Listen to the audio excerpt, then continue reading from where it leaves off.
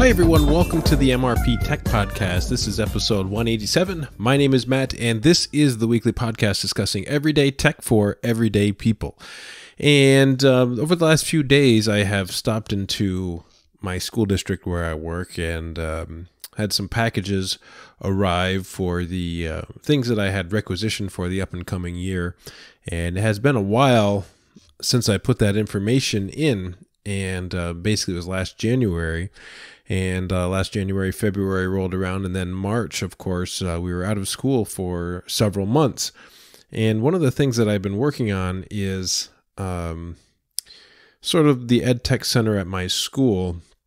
And this year I wanted to replace the older Raspberry Pis that we're using in our Ed Tech Center with Raspberry Pi 4. And there's a couple of different things that we're doing with the Raspberry Pis.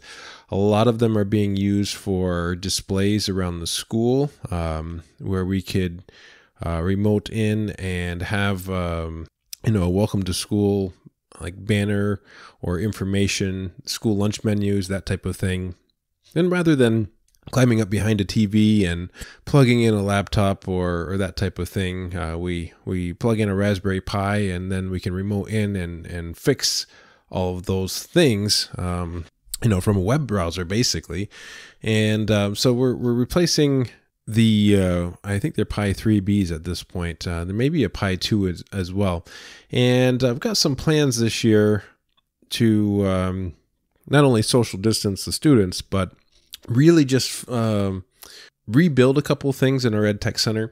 Our IRLP node is on an ancient Dell desktop, and found out recently it's fairly easy to set up IRLP on a Raspberry Pi for our IRLP node for amateur radio. And if I can remove the desktop and just run out of Pi, number one, it's low power.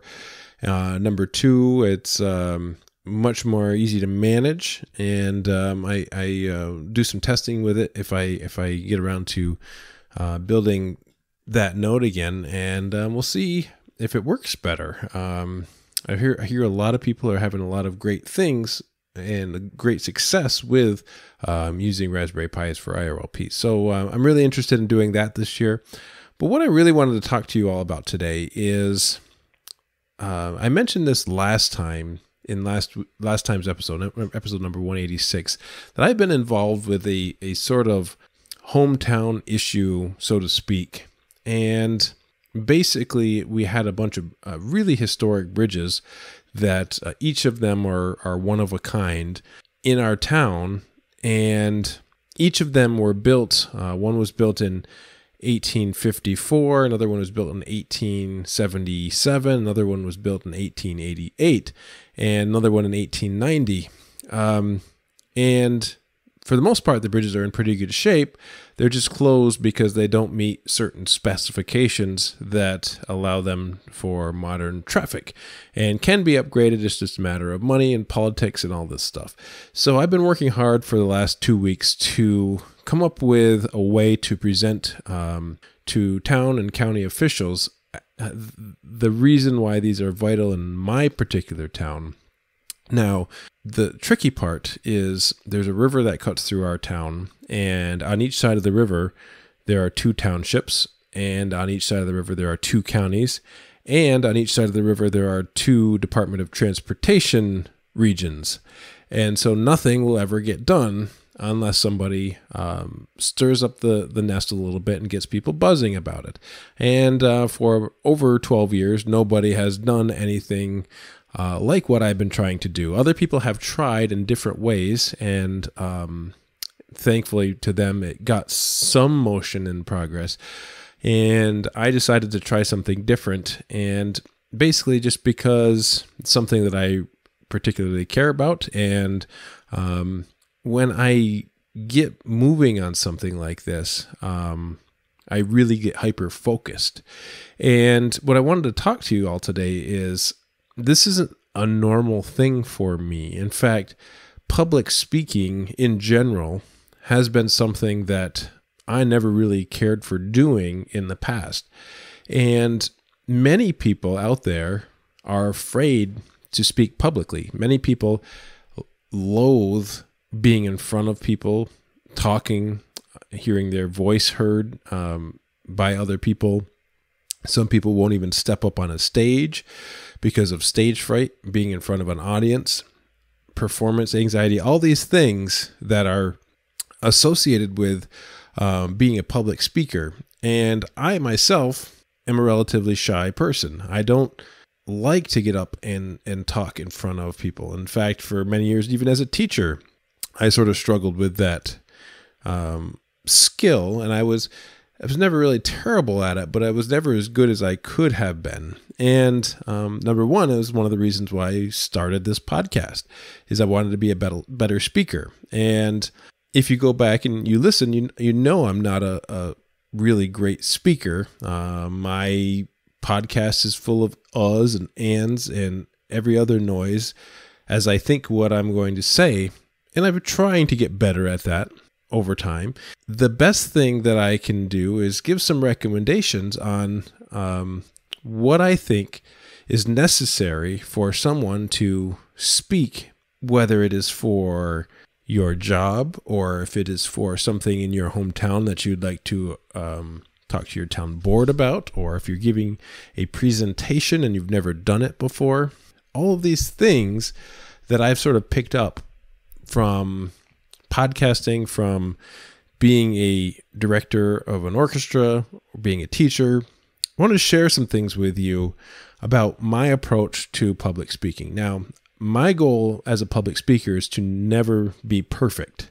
There is no reason you need to think like that. You don't need to be a perfect public speaker. In fact, when I watch videos of public speakers who have honed their craft, it sort of puts me on edge, especially politicians or public speakers who are maybe motivational speakers trying to get you to buy in on their particular form or mastery of whatever it is that they're trying to present. If everything they say is absolutely perfect, red flags go up for me. Number one, they're so over-prepared, or they've done this so many times that they know exactly what to expect from an audience, and they've rehearsed and it's flawless.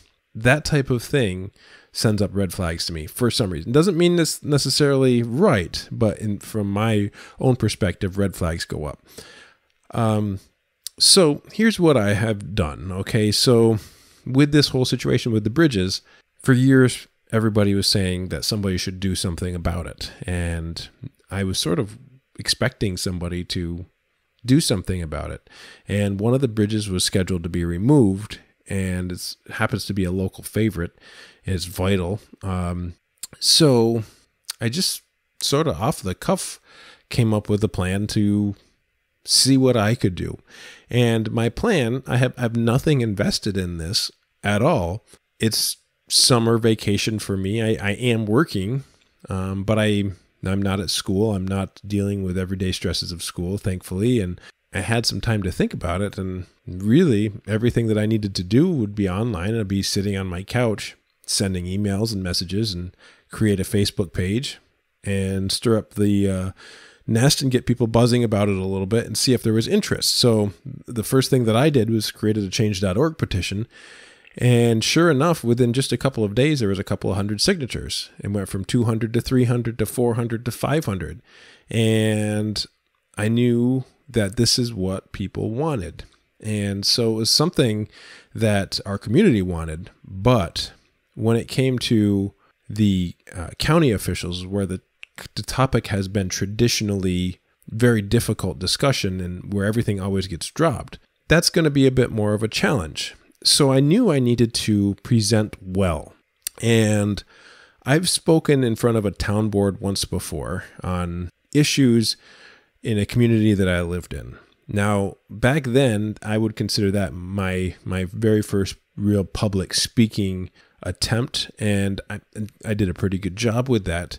And I sort of used the skills that I learned from presenting there and applied it to this new session. Now, I'm not somebody who will get up in front of a town board at every meeting and complain about things that are happening in town or not happening in town. I've never spoken in front of a county board before, a county board of supervisors or whatever you want to call it, for your area. And so I started thinking that I have nothing to lose here.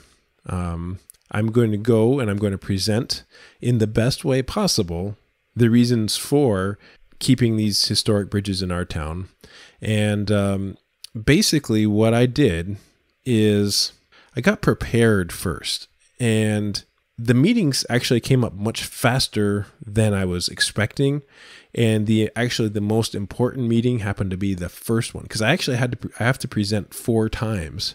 I have 2 towns to present to and 2 counties. And basically, with the first county meeting being the important one, what I did is, number one, I had to get the information real fast, and I had to know what I was talking about. Being a hometown, it was relatively easy to do. I was able to go to the town supervisor, and I was able to get documents from the past efforts on to save these bridges, and I got myself prepared a little bit. So I think as a public speaker, being as prepared as possible for what you're presenting is going to make or break you. And whether or not there's arguments to your case, you have to be prepared for what are the arguments going to be, and you have to have your answers ready, and you have to have it all thought out ahead of time what other people are going to say. So I presented to the County Board of Supervisors, which are the highest elected officials in my area. And what I did is the meeting was supposed to start at 10 a.m. and I arrived an hour early. I did not go into the building an hour early, but what I did is I sat in the parking lot and I reviewed the notes that I created for what I was going to say. And I reviewed it a few times. I had practiced it a couple of times out loud at home, and I sort of timed how long it was going to be, knowing that I was probably going to get cut off at some point in time, because usually with a town board meeting, you're only allowed maybe 5 minutes to speak, or at the most 10. And so mine was about an 8-minute speech that I wanted to talk about. And so being prepared is the first thing that I suggest if you're doing any type of public speaking. Know your facts, know what you want to say, put it in a logical order, and use notes. Now, some people like to memorize what they're going to say. Having the notes to look at doesn't necessarily mean that you're going to read from it. If you're prepared, you're going to remember most of it. So you can, if something slips your mind, you can check your notes real quick. So I think it's really important being prepared, knowing your facts, having notes to use, and rehearsing that many times before you get to that public speaking venue. So that is a system that seems to work for me when it comes to really important things. So I presented to the county board the most important meeting first, and it just so happens to be that a state assembly member was there for different reasons at the meeting, and he and his chief of staff were actually very impressed with the way that I approached things. So this was a very stressful situation for a lot of people, and my approach was to change the dialogue. So I did not go in with torches and pitchforks yelling and screaming for change. The first thing I did was ask for help. And I asked them for their help, for their support, and wanted to change the dialogue because traditionally it had been very difficult. And the state assembly member was so impressed when he left the meeting, he actually called the town supervisor and asked for a walkthrough of all these bridges. So we actually met later on in the week, and we took a walkthrough, which I thought was a very nice thing for this particular person to do, and took time out of his busy schedule to come and see. And the next thing is trying to convince all of these people with past history to leave the past history behind and look for new avenues, new ways to figure out how to make all this work. We have 2 closed bridges. One bridge isn't being maintained. Another bridge needs maintenance from flood damage. And they're all vital routes through our town.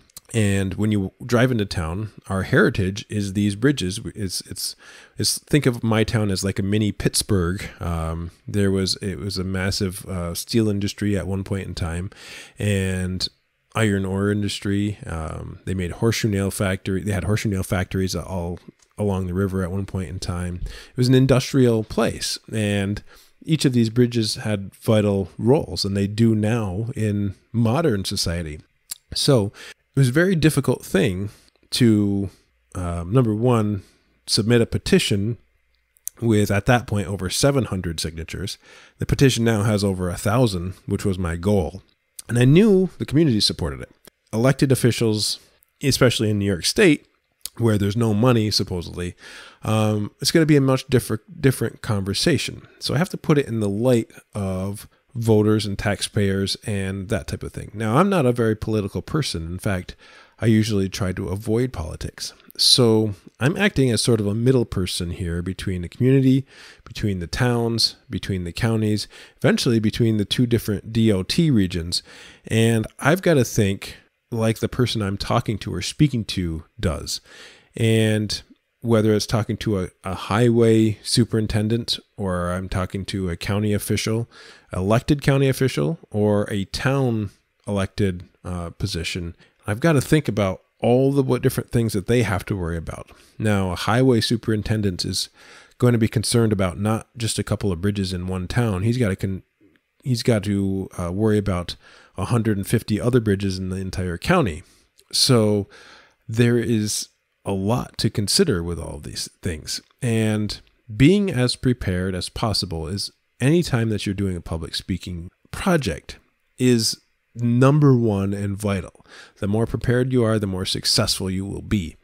And the thing that I have trouble with is when I speak and I get on a roll, I speak faster and faster and faster, and I try to not waste people's time.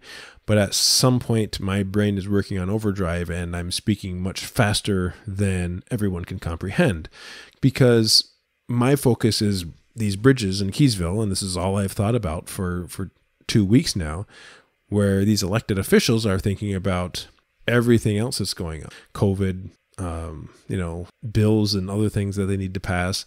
It's very tricky to, give them every single piece of knowledge that you have in 8 minutes.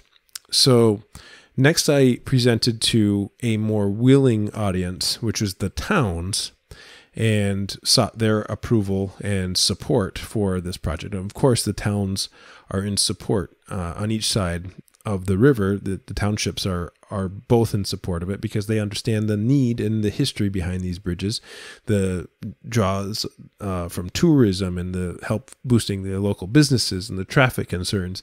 And so it's easier sell. So I have one more county meeting to go, and the meeting just happened to be canceled before I get a chance to speak. But drawing up interest in what it is that you are speaking about, especially if it's something that involves residents of a particular town, you have to be careful in how you approach it. And I was expecting some sort of backlash from the people in my town, and I really didn't get it. A lot of people in the town understand, a large majority of the people in the town understand the necessity of these particular bridges. So the cause that I particularly am fighting for is easy to talk about. Number one, it's not costing me any money. Number two, it's not really life or death for me. Number three, it's heavily supported by local residents. Number four, I'm not a complainer when it comes to town and county officials. They don't even know who I am. I've never been in front of a board, so maybe that has some merit. So you have to pick your battles. So as a public speaker, usually if I'm going into meetings at school, I do more listening than talking. I listen to what people have to say, and if somebody asks my opinion, I'll give it. More often than not, I'm quiet, and I don't speak up on purpose, because the less that I speak up, when it comes time for me to actually say something, it's more important. So when I actually speak up and I'm actually stating an opinion, usually it has taken with a little bit more respect than someone who fires off the cuff comments all the time. So things that I do is pretty methodical, whether it's a a music board of music teachers that I work with, or if it is a committee at school that I happen to be sitting on, maybe a technology committee, or talking with students, or whether it's family gatherings. I don't usually say a whole lot at family gatherings. And when I do, I hope I'm taking a little bit more seriously. The things that I get passionate about, I get hyper focused on, and usually it leads to some sort of success. Success is a moving bar. So you might not get exactly what you're looking for, but you may get part of it or something similar. So in my case, what we're trying to do is trying to stop the removal of one of these bridges. If we can do that, in my mind, that's a success. Whether or not they get opened back up right away or renovated right away or just opened up for pedestrians or whatever, there are different layers of success. And you kind of have to plan for that. What is it you want? Shoot for the things that you want and understand other possibilities that might come up. And don't just be dead set on whatever it is that your final goal is. Because you may get close to your final goal and not meet everything, and that could still be considered success.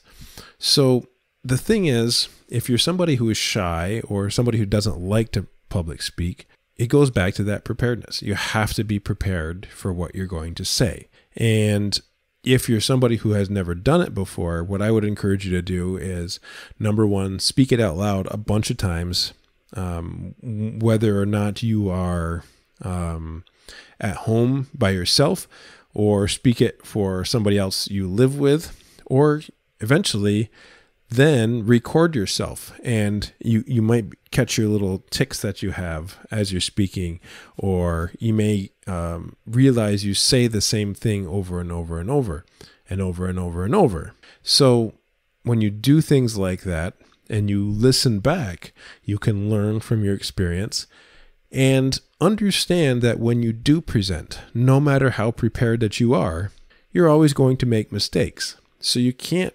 be too hard on yourself for the mistakes that you make. You're always going to forget to say something. You're always going to forget a part of what it is that you want to say. You might say something a little differently than you intended. That doesn't mean that your message doesn't get through. So when I went to the first meeting, the really important meeting, I was expecting to give my speech and to have them vote right away and stop the bridge from being removed, and we were going to win. And what I didn't realize is they had a few minutes set aside for me, and they had an hour and a half more of stuff to do. So they didn't say a whole lot, but the county manager asked the highway superintendent to get the information on the bridge to him. And that was pretty much it. And I'll take that as a success because the county manager asked for information from the highway superintendent, and that means they will look into it. So it was not the step I was looking for, but it was progress.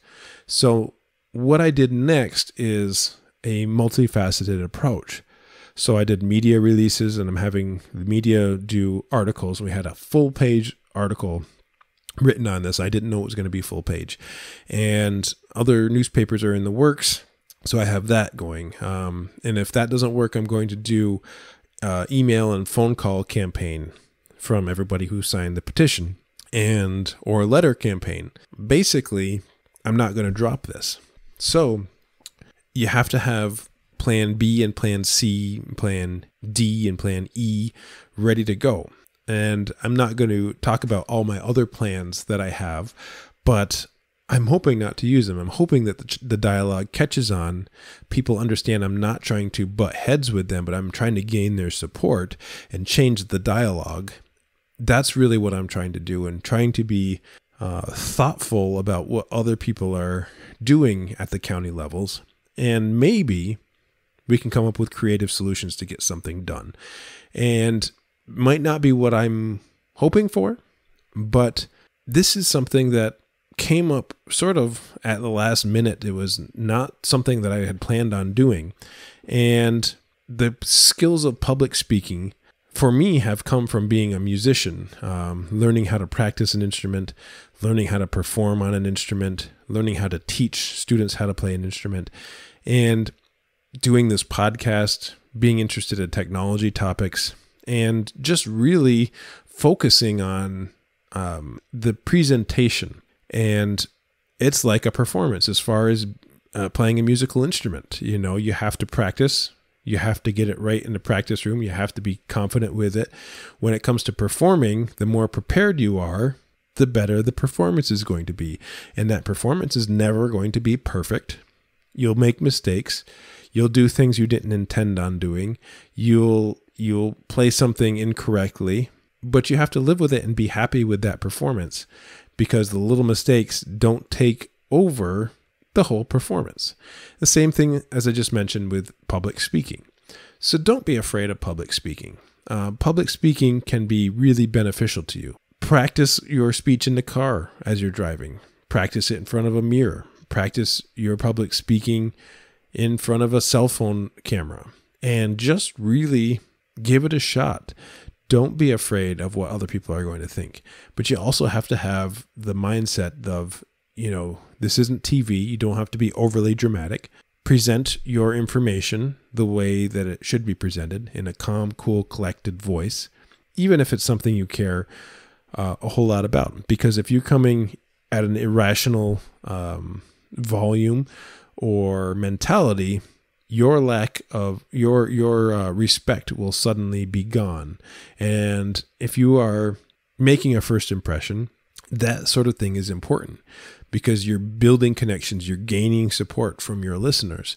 And that's sort of what my goal is here as a podcast host, is tell you about things that I'm interested in, and sort of gain your support, to get you to chime in and email me and tell me about you listening to shows. A lot of people have a lot of different topics, so I try to mix things up a little bit. And eventually I make connections with listeners, and there's a lot of people that I have built friendships with from doing this show. And so I take that, I sort of take that to heart, and I appreciate it, because this show is really just an experiment every single time that I do it. And I try something a little different. I sometimes I talk about things I've just learned. Sometimes I talk about things I'm very experienced with. Sometimes I want to bring somebody on the show and I want them to tell me about certain things, because I think it's an interesting topic.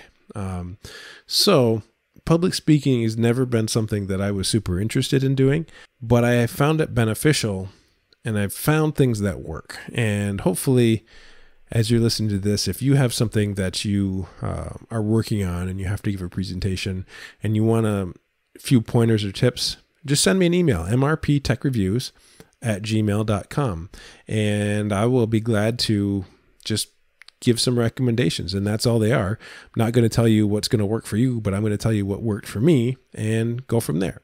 So I hope you found this somewhat useful. And even if it's not public speaking, whether it's just speaking in a meeting or speaking at work, speaking as a teacher, speaking as a student, or whatever it is that you're working on and you're trying to prove a point, sometimes you have to build up to that, and you have to put the work in before it gives you a little bit more credibility. That's going to do it for this week, guys. Thanks so much for listening. We will see you next time.